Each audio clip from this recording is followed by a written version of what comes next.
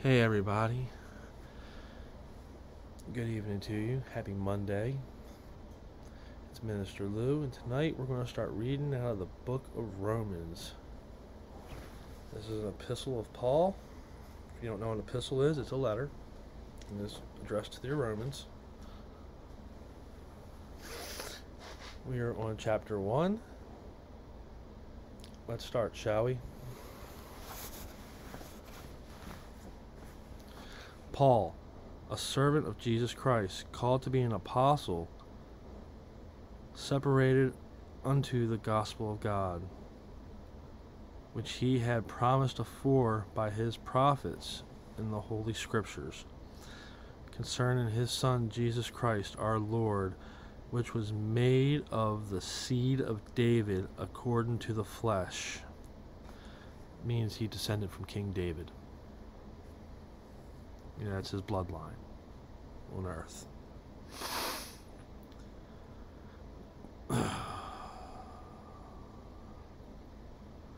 And declared to be the Son of God with power according to the Spirit of holiness by the resurrection from the dead, by whom we have received grace and apostleship for obedience to the faith among all nations for his name.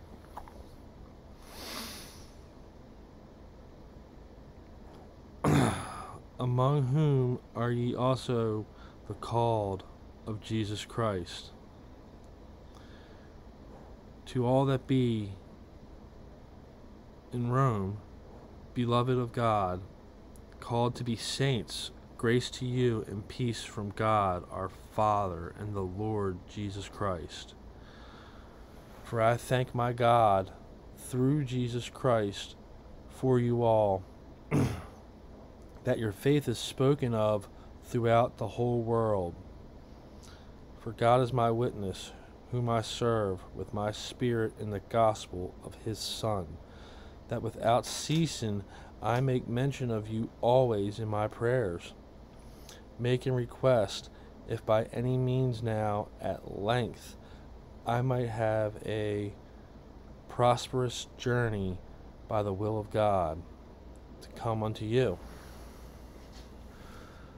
For I long to see you, that I may impart unto you some spiritual gift, to the end ye may be established, that is, that I may be comforted together with you by the mutual faith both of you and me. Now I would not have you ignorant, brethren, that oftentimes I proposed to come unto you, but was let hitherto, that I might have some fruit among you also, even as among other Gentiles. I am debtor both to the Greeks and to the barbarians, both to the wise and to the unwise.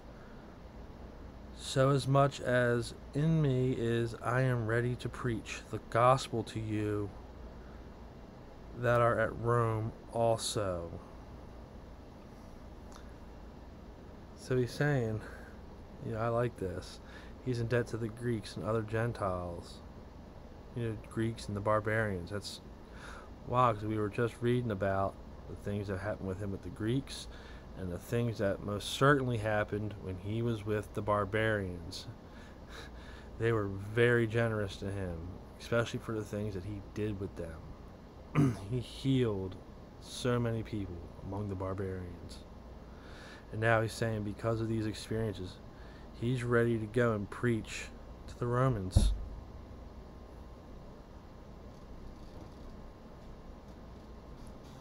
For I am not ashamed of the gospel of Christ, for it is the power of God unto salvation to everyone that believeth, to the Jew first, and also to the Greek. For therein is the righteousness of God revealed from faith to faith, as it is written, the just shall live by faith. For the wrath of God is revealed from heaven against all ungodliness and unrighteousness of men, who hold the truth in unrighteousness, because that which may be known of God is manifest in them, for God hath showed it unto them. For the invisible things of him from the creation of the world are clearly seen, being understood by the things that are made, even his eternal power and Godhead, so that they are without excuse, because that when they knew God, they glorified him not as God, neither were thankful, but became vain in their imaginations, and their foolish heart was darkened. Professing themselves to be wise, they became fools, and changed the glory of the uncorruptible God into an image made like to corruptible man, and to birds, and four-footed beasts, and creeping things. Wherefore God also gave them up to uncleanness through the lust of their own hearts, to dishonor their own bodies between themselves. Wow. That holds true today. God gave them up to uncleanness. You know, how many of us are unclean today? How much uncleanness do you see in the world? How much lasciviousness and people just wanting to fornicate with whoever and whatever. He gave them up. Let the lust of their hearts take over. And dishonor their own bodies. I definitely dishonored my own body. But I have been saved from that.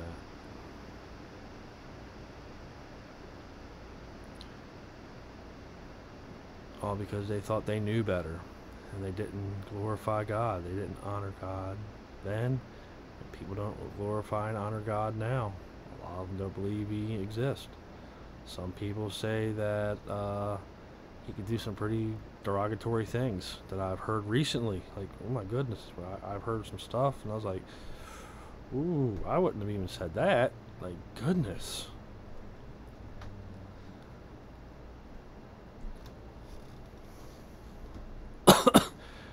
Who changed the truth of God into a lie, and worshipped and served the creature more than the Creator, who is blessed forever. Amen. For this cause God gave them up unto vile affections, for even their women did change the natural use into that which is against nature. And likewise also the man, leaving the natural use of the woman, burned in their lust one toward another, men with men, working that which is unseemly, and receiving in themselves the recompense of their error, which was meat.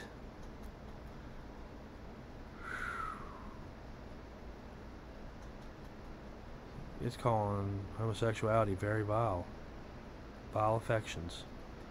Women change the natural use into which is against nature. Women with women. And it also says the same thing for men. It's telling us that God doesn't favor that. Not at all. And even as they did not like to retain God in their knowledge, God gave them over to a reprobate mind to do those things which are not convenient, being filled with all unrighteousness, fornication, wickedness, covetousness, maliciousness, full of envy, murder, debate, deceit, malignity, whisperers, backbiters, haters of God, despiteful, proud, boasters, inventors of evil things, disobedient to parents, without understanding, covenant breakers, without natural affection, implacable, unmerciful, who knowing the judgment of God, that they which commit such things are worthy of death. It's saying that all these things are worthy of death. It's not saying that man should put us to death. It's saying it's worthy of death. And that's what hell is. Hell is a second death. You die on the earth, and if you wake up in hell, that's the second death. You were completely absent from God in a place of unimaginable torment. Like I don't even want to think about that place no more, but it's good to have it on mind. Jesus preached hell a lot more than he preached heaven.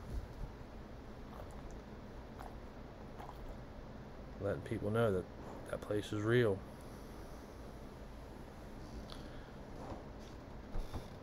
And how to get to the Father. What the kingdom of God's like. How to enter it. By him. Through him. No one gets to the Father without going through him.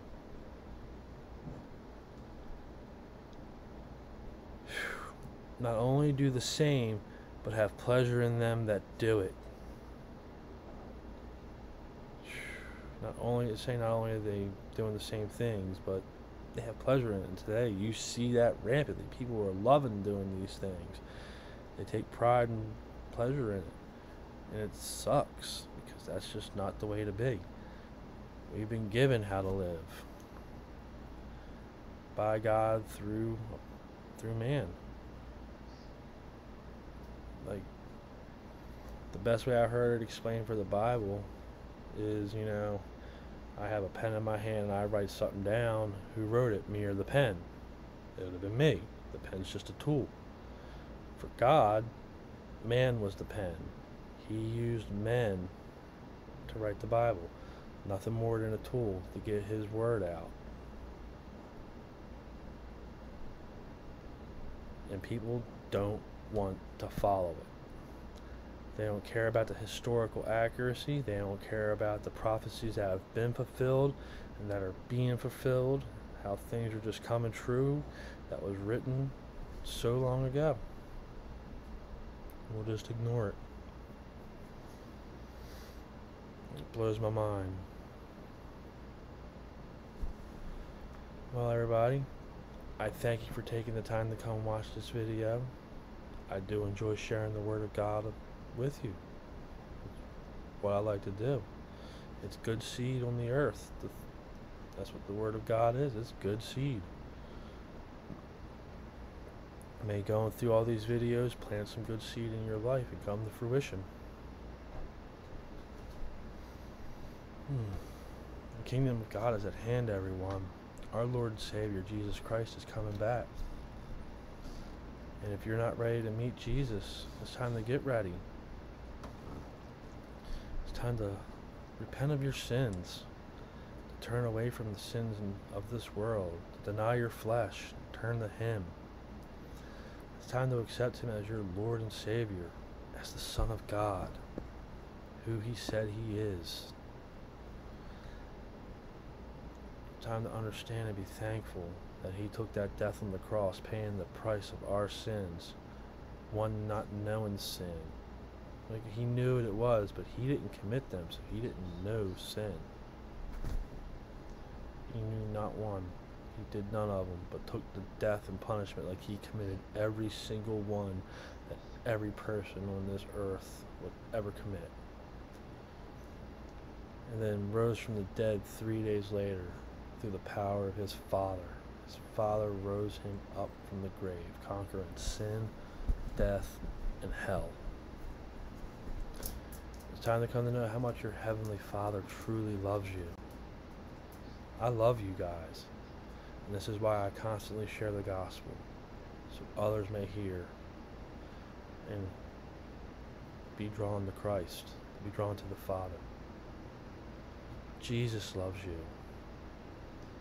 And our Heavenly Father loves you guys. Shalom.